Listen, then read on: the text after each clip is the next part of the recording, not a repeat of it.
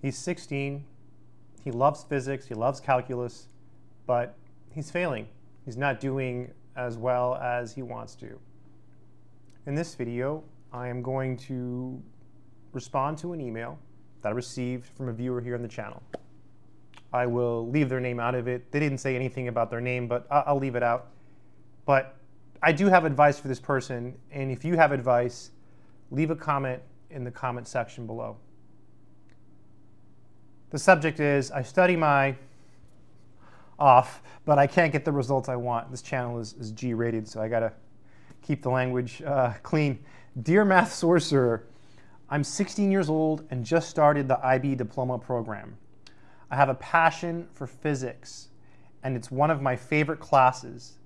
I also like learning physics and maths on my own.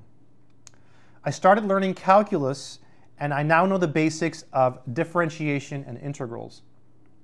I'm also doing a course on special relativity, but the thing I study the most are physics IB subjects, and whenever test day comes, I do terribly. I did all the homework questions. I did the past papers, but I still don't do well. I feel pretty demotivated and not wanting to continue, but I know that listening to those feelings won't help me, and I won't stop studying. Is there any advice you can give me with regards? Let me just say thank you, and let me say that I appreciate your email. I'm going to start by commenting on the last thing you said.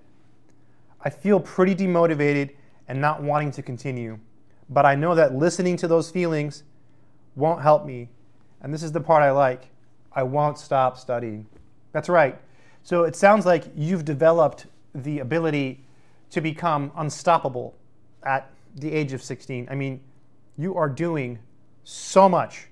You are. I'm getting goosebumps. You're doing so much. I mean, you at 16 compared to me at 16, you're like 20x of me. I mean, incredible. I didn't even know what calculus was when I was 16, and you're doing special relativity. So you said you're struggling, but you didn't really specify what you're struggling with. From your email, I'm guessing it's calculus. I could be wrong. Maybe it's special relativity. Maybe it's physics. I do have some advice for you, and unfortunately, it's probably not the advice you want to hear, but it's the advice that I can give you because this is as well as I know you. You know, I know about you from what you're saying in your message. So from your message, it sounds like you are incredibly hardworking. You know a lot of math and you know a lot of physics, and you're surrounded by people who are really smart because you're in an IB program. For those of you that don't know, IB programs are programs in certain schools where students can go to those schools, and anyone can go to that school. It doesn't matter where you live. So in the US, if you're in high school, and he's in high school because he's 16, you go to your high school depending on where you live. But the IB program is set up in certain counties, in certain states, and I believe anyone from that county can go to that school. And it's like a more advanced version of high school. Now, students in the IB programs, like this person here, are extremely good, okay? I used to volunteer for a contest. I volunteered for like 10 years for this contest. I wasn't in charge of it, I volunteered. And it was a contest for high school students, and they would compete in all subjects, not just math. Math, English, science, everything. And it was hard. It was like a high school version of Jeopardy, but it was all academic. Very hardcore. Very, very hardcore. I used to volunteer. I used to meet these students.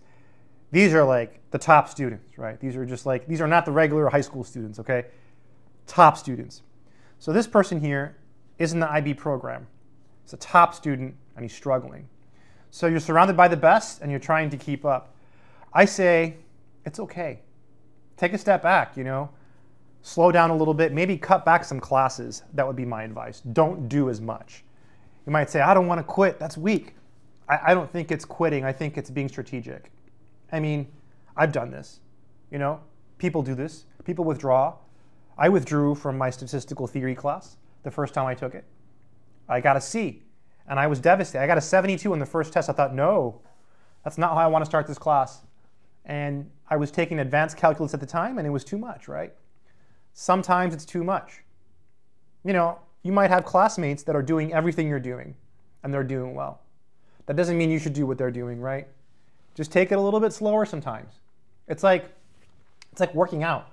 You know, you go to the gym and some people lift heavier weights than you because they're naturally stronger, they have better genetics, or they've been doing it longer, or some combination of the three. It's the same thing with mathematics and physics. Some people can handle more courses. They can. I'll never forget when I was an undergrad, I walked into my advisor's office and I was in a similar dilemma as yours, you know, because I felt overwhelmed. I felt like I couldn't do it. And I looked at him and I said, how many math classes can I take? What's the maximum? You know, can I take 3? Can I take 4? I'm taking 3 right now and it seems like a lot. I was like, do people take 4? And he looked at me and he said, yeah, some people take 4. It's a pretty generic answer, but some people take 4. That's the answer. And do they get A's in all 4? Maybe, right? Maybe, but maybe their background is better than yours.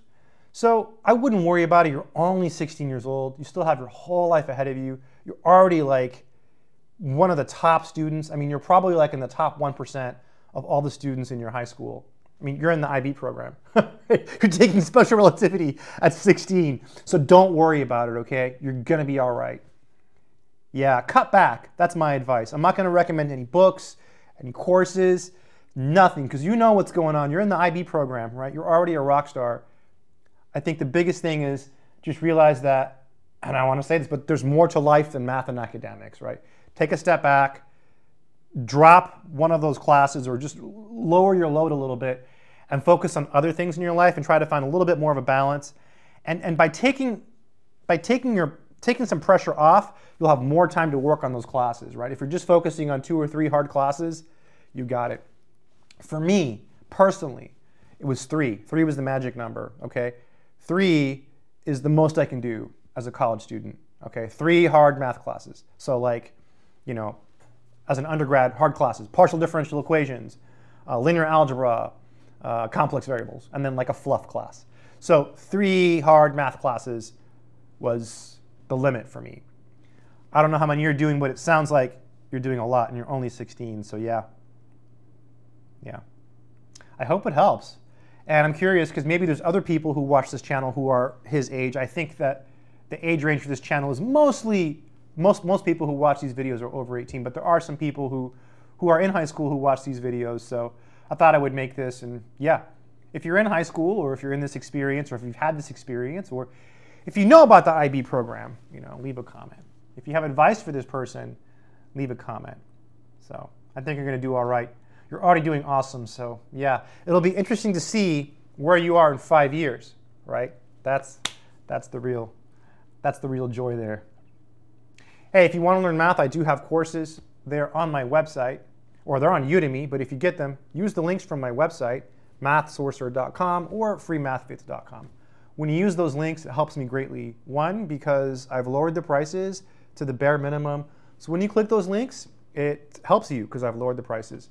2, it helps me. Otherwise, Udemy takes a huge cut. But I've got courses on algebra, calculus, 1, 2, 3, no physics, differential equations, some advanced calculus, abstract algebra, trigonometry, etc. The key takeaway you should take away from this video is sometimes, you know, you're doing a lot, you're doing everything well, you're doing a lot. That's the point. And you reach a point where you're like, okay, I'm not performing as well as I can perform. So take something off your plate, right? Just get rid of a class. You know, drop a responsibility so you can focus on what you're focusing on and do a better job at it. That's my advice. And you're going to be okay. So young, right? You have so much time. You got this. You got this. As always, keep doing mathematics.